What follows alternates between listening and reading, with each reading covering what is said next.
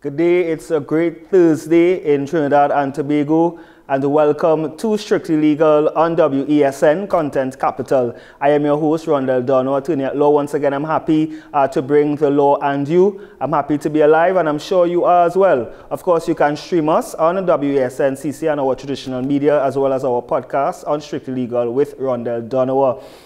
Today, we are going to speak about the purpose, the functions, and the legal status of commissions of inquiries. Of course, we have seen in the past, there has been commission of inquiries that was commissioned or were commissioned by the president, and through the advice of the government of the day. And of course, we also have currently, that is currently being proceeded against or proceeding from, is a commission of inquiry into the Paria divers incident.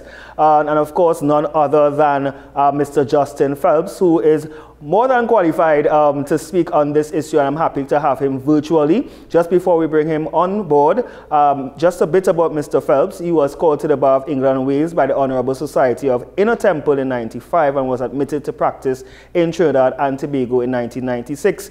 He has a practical, commercial and corporate litigation experience for nearly 30 years, appearing in a number of leading corporate commercial cases.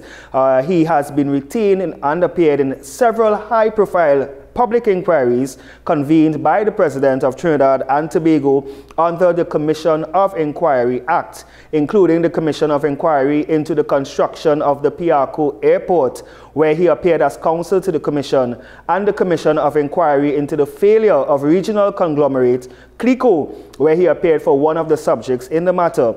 He was also retained to appear at the La Alturas Commission of Inquiry and has advised in respect to the public inquiry into the construction of the extension of the Point 14 highway.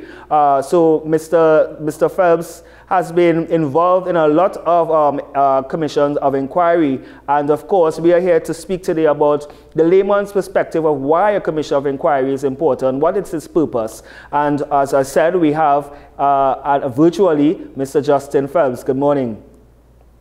Good morning, Rondell. How are you?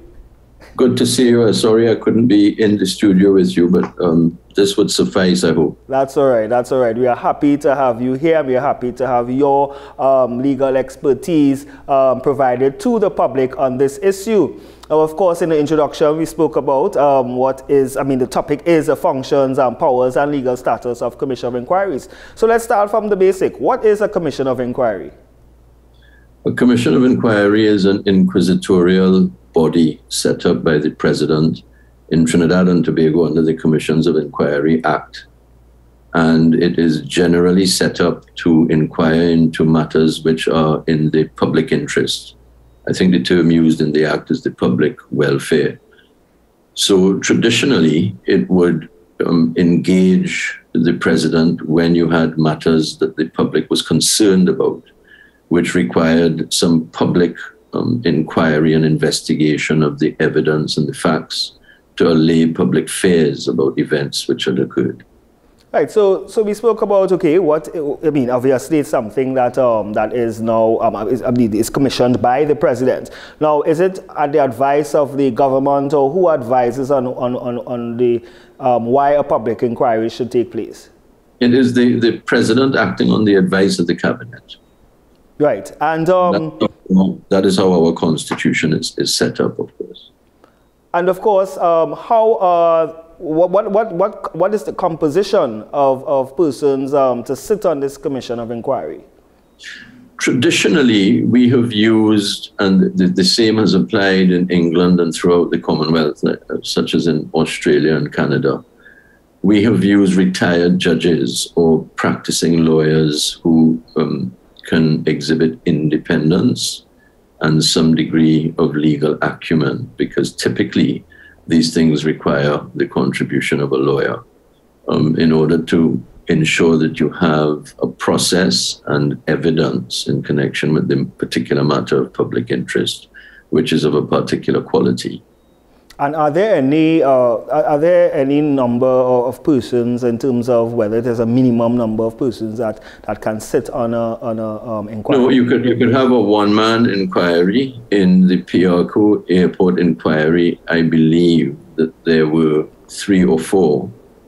The expertise was legal. That, of course, was a construction, an inquiry into a construction project. You had a quantity surveyor, who was Victor Hart. We had a gentleman who died, who was an architect. And then, of course, you had the chairman, who was a retired Chief Justice Bernard, who was, well, a retired judge, so a legal mind.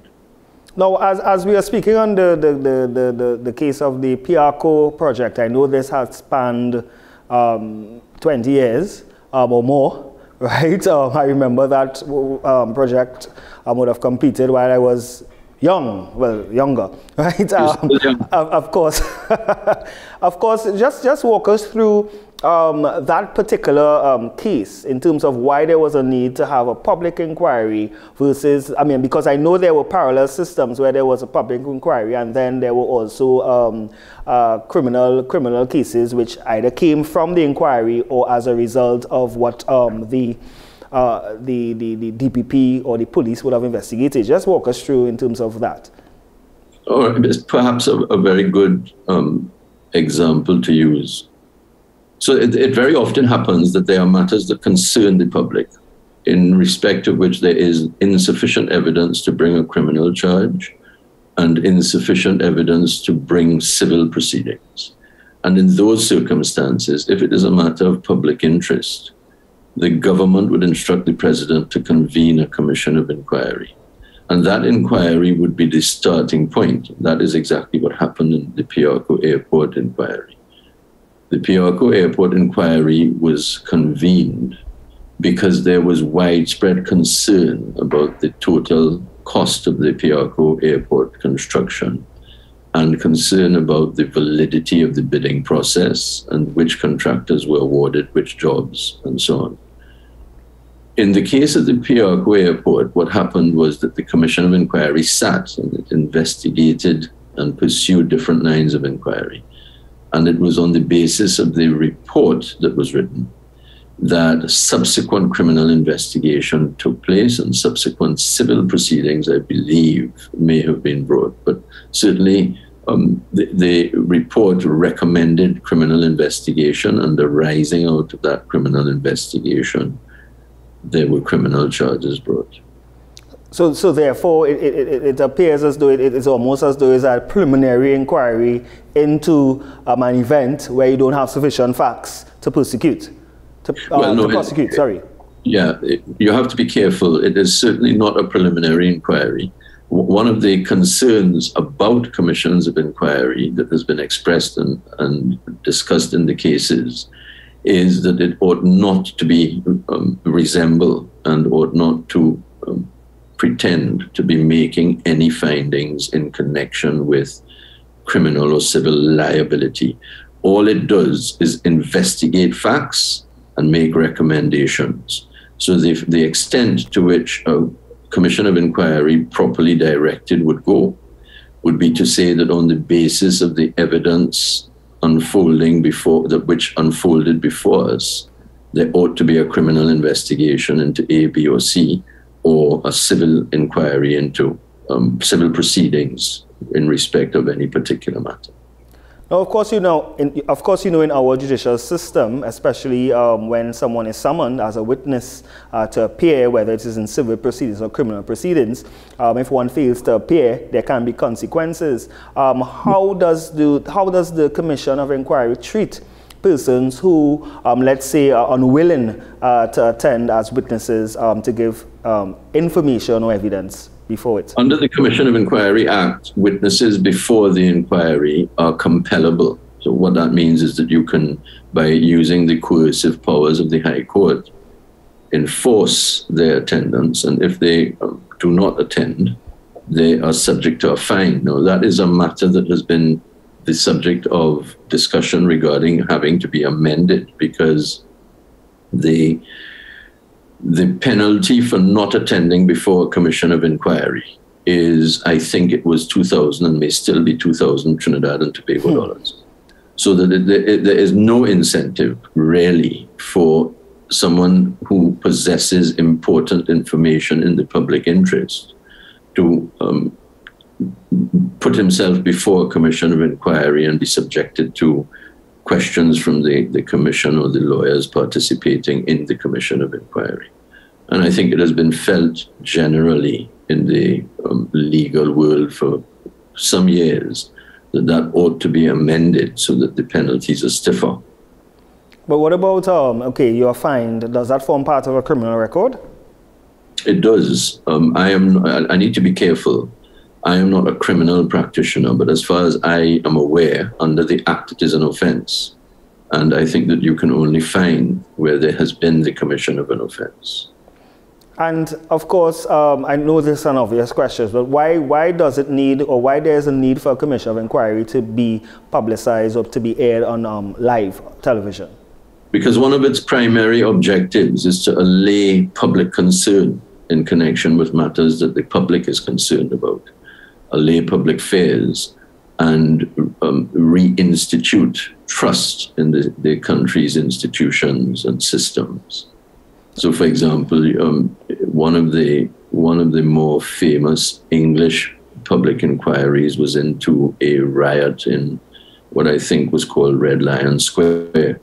And the purpose of the inquiry in that case, and it would be similar to the Paria Commission of Inquiry, I would think, would be to ensure or assure the public that the systems were working and that there would be penalization where penalization was due, and that they could continue to have trust in their country's institutions, including, for example, the police service in the case of the Red Lion riot. And of course, you know, in our jurisdiction, there's a lot of politics involved when it comes to commission of inquiries. There are a lot of persons who may state that this person is not qualified, or this commissioner, proposed commissioner, is not qualified, or they may bias, or there may be appearance of bias. How does the president, through the advice of the cabinet, deal with issues? And we will get to the Paria issue shortly in terms of perceived bias, or the fact that someone is not highly qualified or skilled in that area? Well, that's not the president's concern. The president would act on the advice of cabinet. It is for the public to make it make up its own mind. That is, the court of public opinion would determine whether there is credibility in the tribunal or not. But it has not, in practice, in my view, been a big problem, because under both governments, in my experience, the caliber of the persons appointed to the respective tribunals has been high and substantial. Of course. Justin, just stick a pin right there. We have to take a break. You're watching Strictly Legal. We'll be right back.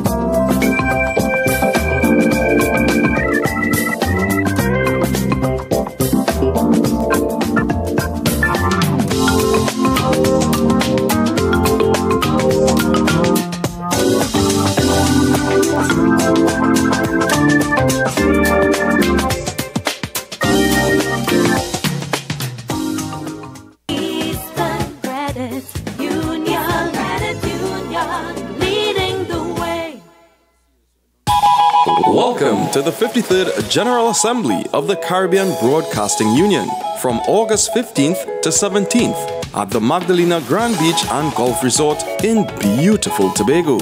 This year's theme, Media and Information Literacy.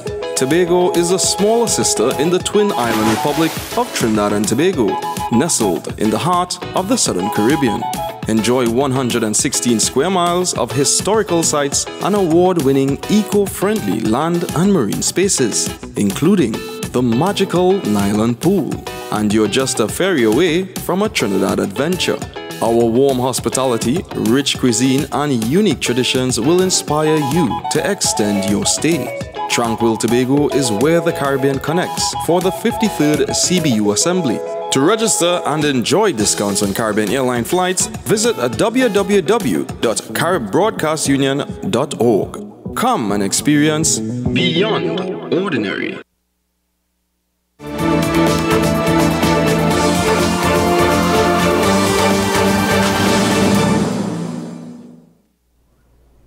And we are back. You are watching Strictly Legal with my guest, Justin Phelps, Attorney-at-Law, and we are speaking about the functions, legal status, and powers of Commission of Inquiry. Justin, before the break, we were speaking about the type of inquiries, or rather the qualifications of these commissioners. Let's deal with the timeline in terms of how long can a Commission of Inquiry last, and who sets the scope in terms of how it runs. Again, well, you're asking me two different things there. Timeline is indefinite. Some of these inquiries have taken years. The CLICO inquiry, for example, took a few years. Well, because these inquiries are designed and set up to allay public fear and to reinstitute public trust in the systems of government, there is no time limit ordinarily set. But the government of the day would have time ambitions, which they would can impose upon the tribunal. But really, it is a flexible thing in order to ensure that no stone is left unturned in respect of matters that the public is concerned about. And then the second part of the question, in terms of setting out the scope, does the scope have any indication of timeline, or is it separate? No. Sometimes the government would say that we want a report within 6 months. Traditionally, that has been extended because the commission simply has not been able to complete in the time set. So what governments do is they try to get it done as quickly as possible. Because again, it is in the public interest that anything that is of concern be investigated with dispatch. But very often you find that there are extensions required in order to complete the work of the commission.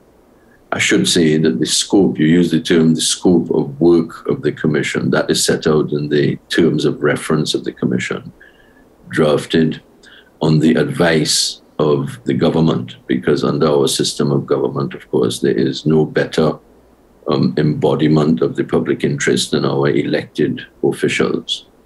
Of course. And you would have also advised on the public inquiry into the construction of the extension of the Point 14 highway. The outcome of that inquiry, was there any outcome in terms of any, let's say, any civil or criminal proceedings coming from that particular? No, that inquiry hasn't started yet. Okay. In fact, that is one of the inquiries in which I think a lot of time is being spent doing the preliminary investigative work. So what a lot of people don't realize is that these inquiries are public inquiries, but the public element of it really is hearing oral evidence. Very often in these matters, especially with a construction dispute, you will have copious documentation that the commissioners need to weigh, and they can do that in private. So although you don't see public hearings being held, that does not mean that a commission of inquiry is not sitting and poring through documentation with a view to satisfying its terms of reference. And let's look at the Las Alturas Commission. I'm not sure if I'm pronouncing that correctly. Yes, inquiry. Can you just refresh us as to what was that inquiry about and what was your role? Las Alturas, the Las Alturas building project is a housing project just off the Lady Young Road. I'm sure that you would know it. Yeah. If you, your memory will be jogged if you drive over the Lady Young Road. And there were accusations made that there had been negligence and graft in the construction project. That came to nothing because that was one of the inquiries in which there was more than a suspicion that there were political motives in convening it. It was just a housing project which suffered from delay, cost overruns, and some design flaws, like any number of other construction projects. A lot of them, I should say. But and this is the concern, of course, that these inquiries, some of them have outcomes, positive outcomes, some of them don't. Then we look at how much these inquiries cost, and who's footing that bill, and whether or not there's any fees cap in terms of how much the commissioner is paid, how much the attorney is paid, who pays the attorney, etc. How is there any rules in terms of the fees, or rather the cost of these commission of inquiries, and is there any cap, or is it basically that, okay, whatever the bill comes up to, the state has to pay it through the taxpayers? Yes, but the state, like every other client, negotiates. The state doesn't pay lawyers what lawyers want to be paid. A lawyer might suggest, if he is being retained in respect of a particular commission, he may suggest a fee that the government will not agree to. The government would always ask that reasonable fees be charged. There are, as you would know, Rondell, because you're an attorney at law as well, there are scale fees recommended in the schedules to the CPR, that is the civil proceedings rules. So it can be expensive, but again, it is an expense justified in the public interest. For example, the PRCO inquiry, you were investigating there for something to which you cannot attach a money value. That is the trust that the citizens of the Republic of Trinidad and Tobago can repose in their elected officials, because the question there was whether the country had spent near to $2 billion, that is back in the 90s, unnecessarily. So the justification for the expense and the time involved in commissions of inquiry is always that you are investigating in the public interest, or to use the term which I believe is used in the Act, for the public welfare. Yeah. And let's now turn to the current Commission of Inquiry, which is the, I'm not sure of the exact name, but it's in relation to the Pariah diverse tragedy. Can you just give a bit of overview as to, yes, we understand this has been a lot of public outcry in terms of the facts. Why is it that the divers have died? Who's blaming whom? But just give us an overview as to why there was a need for public inquiry versus just being an investigation and persons deciding to file civil proceedings, or the police investigating to commission criminal proceedings. Okay, well, I have to rely only on what I know in the public domain. Indeed. Before we get to the legal questions about commissions of inquiry. As far as I am aware, it is a properly convened commission of inquiry, because you had several citizens of Trinidad and Tobago die in circumstances which are opaque at the moment and require to be investigated. What is interesting about the Pariah Commission of Inquiry is it is being set up by the sitting government to inquire into itself, in a way. What we have had in Trinidad and Tobago with commissions of inquiry is that succeeding governments convene these inquiries to sort of investigate what the previous government had done. Yeah. So, for example, in PRCO, what you had was the PNM government instituting a commission of inquiry to inquire into a UNC project. In CLICO, I believe it was the UNC government, I'm quite sure about that, who convened the commission of inquiry to investigate what they were suggesting might have been a PNM bailout of the conglomerate. Same with Las Alturas. Las Alturas was the UNC government convening a commission of inquiry on the doorstep of a general election to inquire into a PNM building project. What distinguishes, I'm sorry to have gone through all of that detail, but is really to make this point, that in the case of the Pariah Commission of Inquiry, it is a PNM government convening that Commission of Inquiry to inquire into the conduct potentially, and I have to use that word deliberately, of a state enterprise. So that is the public welfare. That is that you can't have citizens dying in circumstances that are not properly and publicly explored. That is why the Commission of Inquiry was convened. That is the distinguishing feature of the Commission of Inquiry. To get into a little bit of the detail, the terms of reference were published. I did read them after you invited me to do this interview. They are all encompassing, and the question seems to be whether any person was responsible for the deaths of these citizens, and if any person was, then what ought to be done about it. There is no possibility, in my view, that there would be any implication against the state enterprise that is Pariah Fuel.